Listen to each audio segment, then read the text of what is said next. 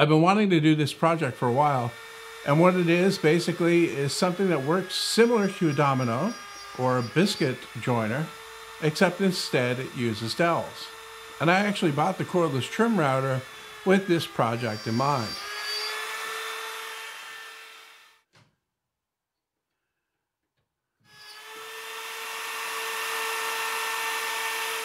I consider this to be a prototype, just something that I can build quickly and try it out, see if I like it, and then maybe build a refined version down the road. So I'm just going to be using scraps, so I'll pick out a few and start cutting out the parts.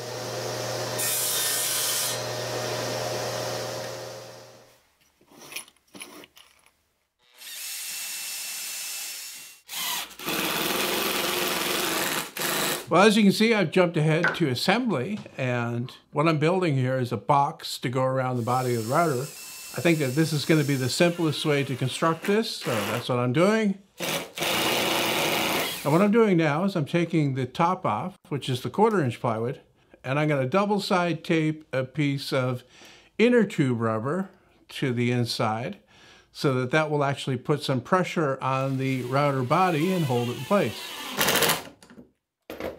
Now it's back to the table saw again to cut a dado into each one of the rails. And this is to fit on the body that I just put together. I left the bottom piece of 1/2 inch plywood sticking out about a 1/4 inch. And these will fit on there perfectly if I cut them correctly.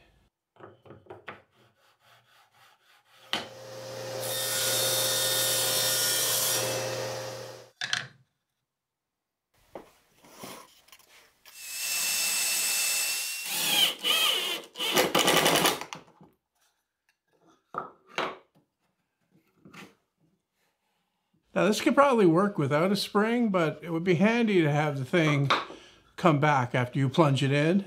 However, I don't have any compression springs. All I got are tension springs, or this type here. So what I'm going to do is I'm going to stretch it well beyond its capacity, and that will turn it into a compression spring. I need to make a couple of clearance cuts in the bottom that I screwed onto the tracks, and I could have done this on the bandsaw, but I thought it would be a good opportunity to use the drill press with my big hole saw. And I had to slow this way down to do this. And this is the belt slipping, so I'm going to try to tighten that up and see if that makes an improvement.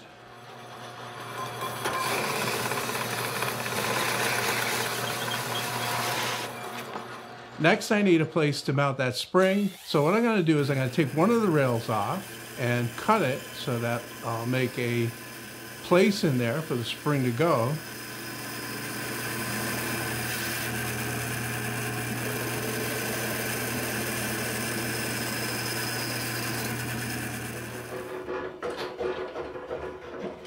And then I'm going to drill a 1/2 inch hole so that I can put a 1/2 inch dowel in there, and the spring will go around that. And the idea with the dowel is so that the spring will compress without bending to the side, and that way it will actually work as opposed to not working. The spring needs something to push against, and this piece of 1/2 inch plywood will do that. I drilled the hole just a little bit bigger than a 1/2 inch so the dowel would fit right through, but the spring wouldn't go right through.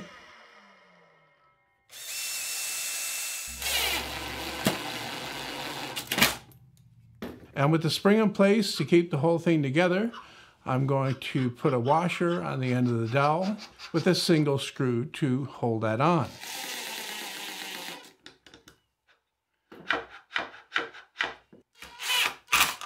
With that done, I can get started on the fence, and for that I need another piece of 3/4 inch plywood. So I'm back to the scrap wood closet to look for that.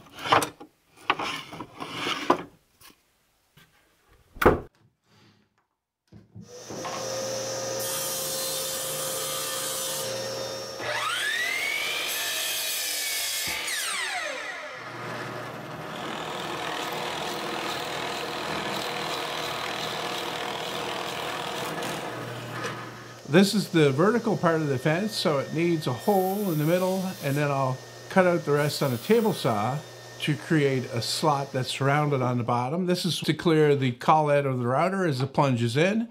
And also along both sides I need a shallow groove, and this is for the heads of the screws that will adjust the fence.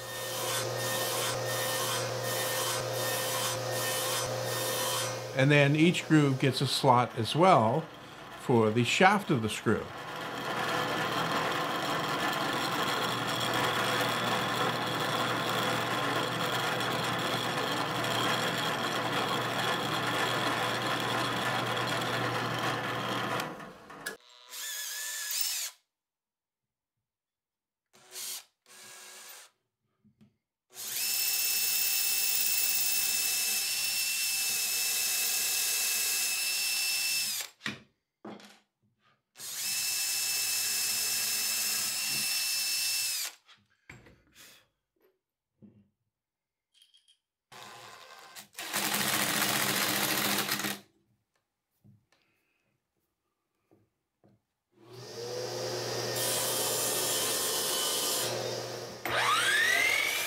I'm going to use 1/2 inch plywood for the horizontal part of the fence.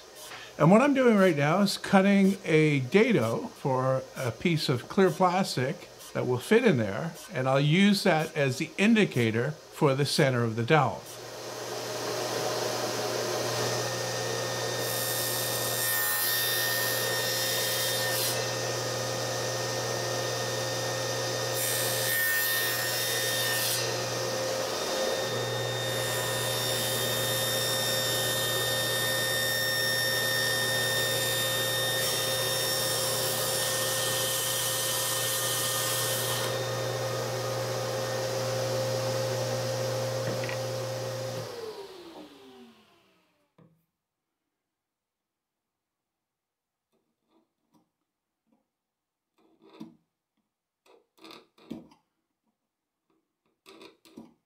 Of course, there are a bunch of ways that I could fasten this plastic to the fence and still have it so that I can adjust it, because that's very important.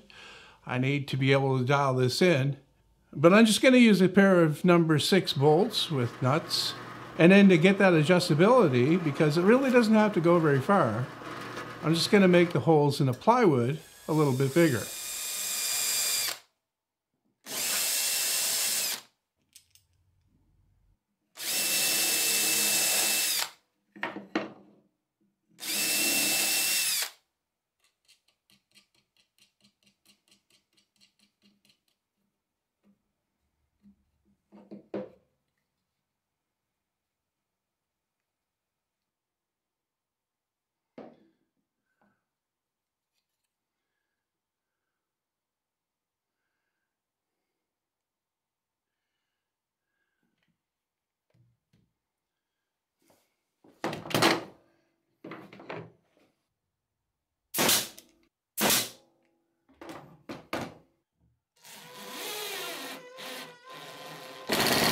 With the pointer done, I can turn my attention to how I'm going to hold this thing while I'm using it.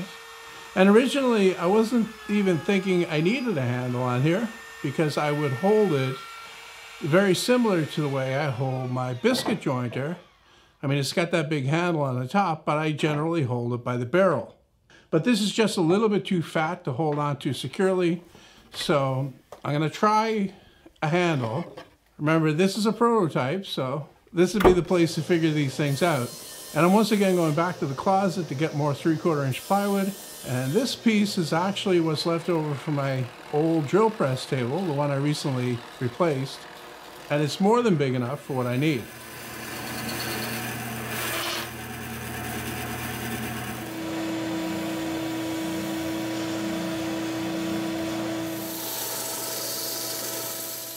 I'm going to get a little bit fancy with the handle and round over the corners so it's not so sharp, and I'll do that on my router table.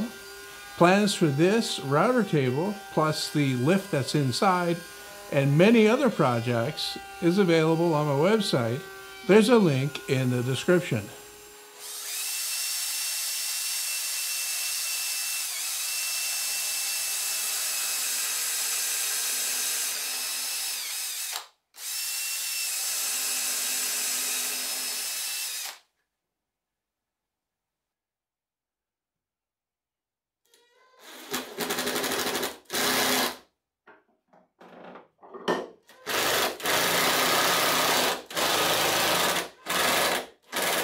All right, so this looks and feels good. You might notice that I replaced the piece on the top as well. I really didn't like the look of that 1/4 inch plywood, and really it's not making it that much bigger by using 1/2 inch there, so that's what I did. The last thing to make and put on is the depth stop. And like everything else on this prototype, it's going to be adjustable with a screwdriver. And depending on how well this works, if I were to make a more finished version, I would switch these things out to knobs. So with that done, the only thing left to do is to try it out and see how it works.